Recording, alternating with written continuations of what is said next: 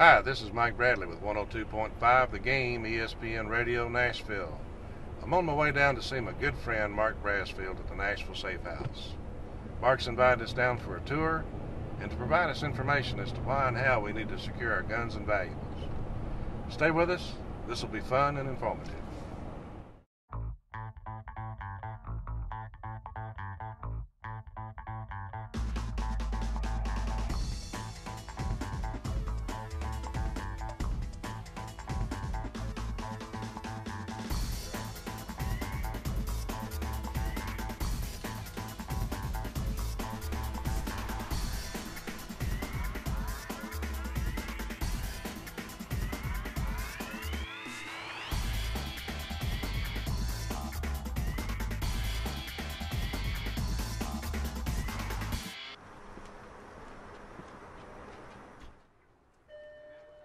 Hey, Mark. Hey, Mike. Welcome to the Safe House. Good to see you. How you doing today? I'm good. I'm down here from a tour Okay. and information about what we need to know about gun safes. Okay. Well, we carry a large selection of safes. This is our smaller showroom for our smaller safes, and our large gun safes are out in the warehouse that I'll show you here in just a minute. But usually when my customers come in, when they're asking about safes, my first question is what they're going to put in their safe. And that's going to determine the kind of safe that they need. If they're putting more high value valuables in their safe, of course they need more security. And that's one of the four things that I discuss with them is the different features of the safe. And one is going to be security. Not all safes are created equal. Your different fire ratings are going to come in different fire ratings from about 30 minutes up to 2.5 hours. And then of course, the interior configurations, and that goes into what you're putting in the safe. It needs to be configured in different ways. And then, of course, safe manufacturer and how the safe is built, because all safe companies and safes, they're all different. Now, these are document safes here. Pretty much. Valuable safes, you can put, like this one right here, you can put jewelry in with the jewelry drawers that pull out. This happens to be a Fort Knox safe, which they make an excellent safe, and you can get them configured with shelves for bulkier items and stuff. So you can put documents, jewelry, money, paperwork, coins, anything you want. The gun safes tend to be a little bit taller, of course, to configure for long guns. What brands do you carry? I carry about 8 to 10 different brands. My main brands that I sell the most of would be your Browning, the Fort Knox, and the Liberty are my three main brands. But I also carry Champion and Superior, which are the same company, Winchester, and American Security, and Guardall are a few of the other ones that I carry. But I can step out here in the larger safe showroom and show you some of those. Well, let's do that. Okay. Let's make those.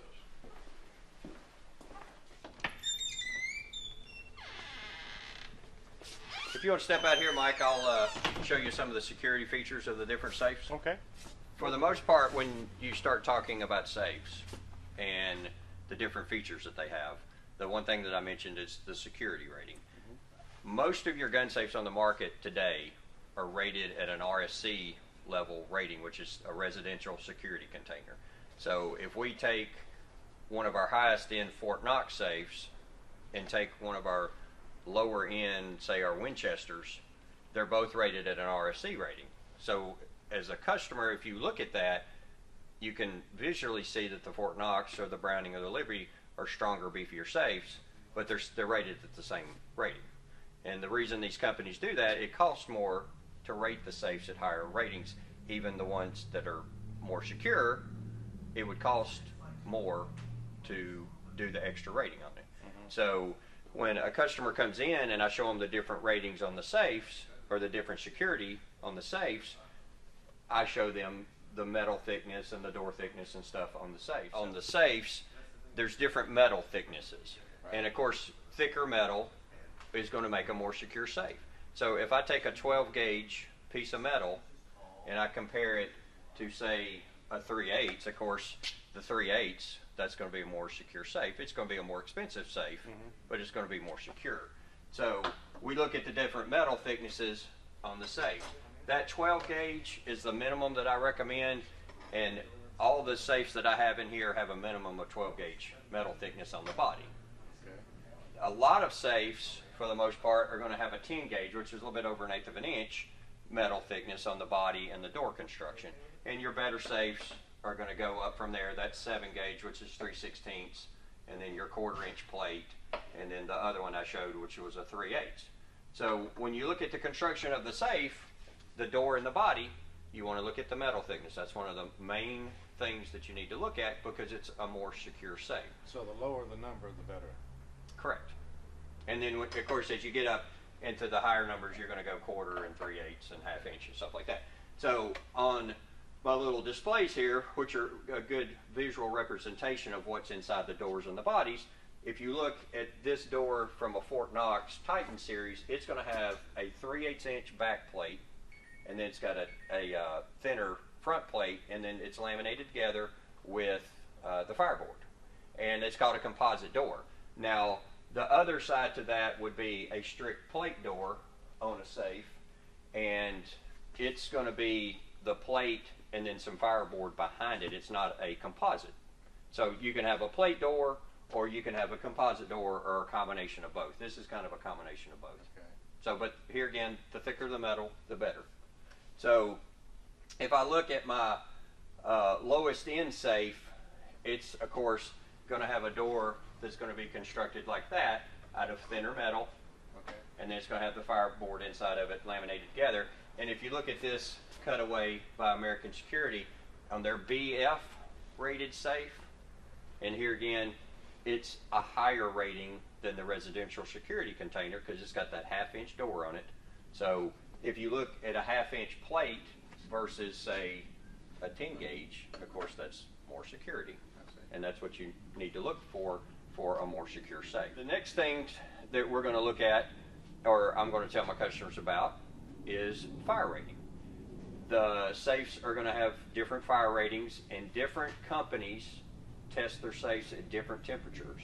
So if I take a safe that's tested at 1200 degrees, the furnace temperature, and I take a safe that's tested at, say, 1680 like the Fort Knox, or higher temperatures for some different companies, and I've got the same internal temperature, of course the one with the highest furnace temperature is the better safe.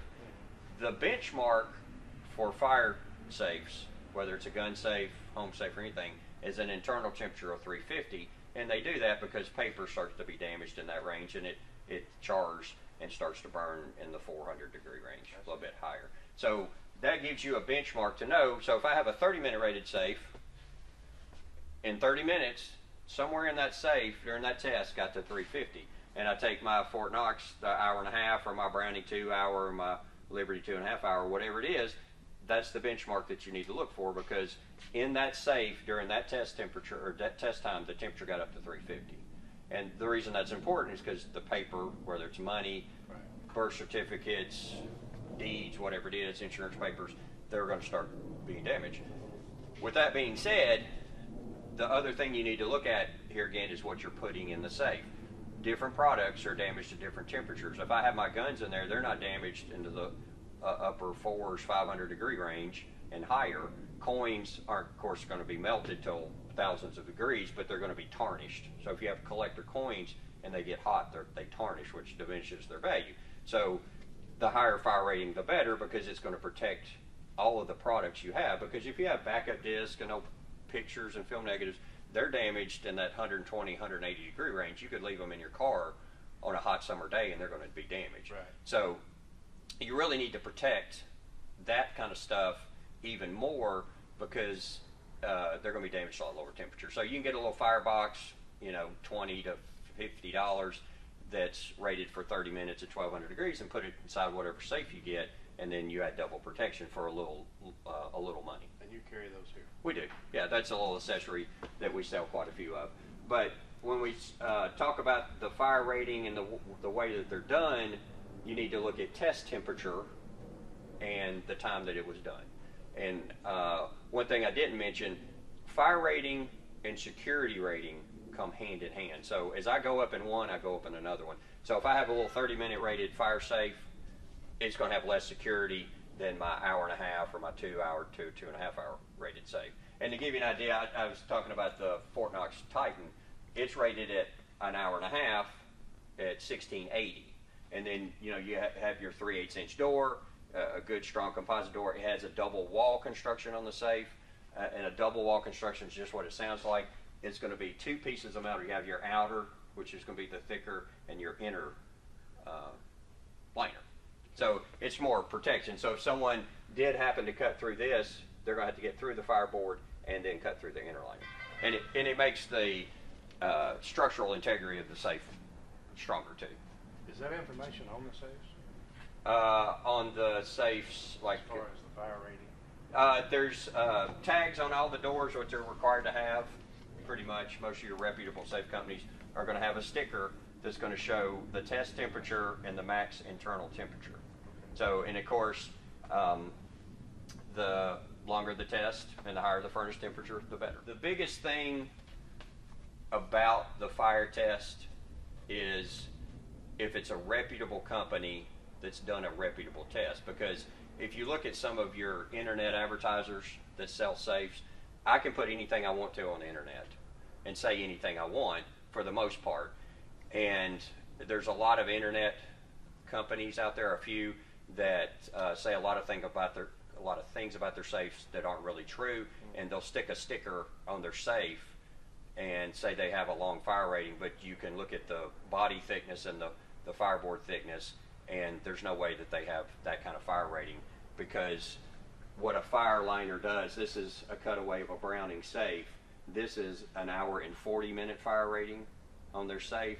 So if I'm a company and I come up and say my safe is a 2-hour rated safe and I have half the fireboard, that's just impossible, because what this does is it slows the absorption of heat into the safe.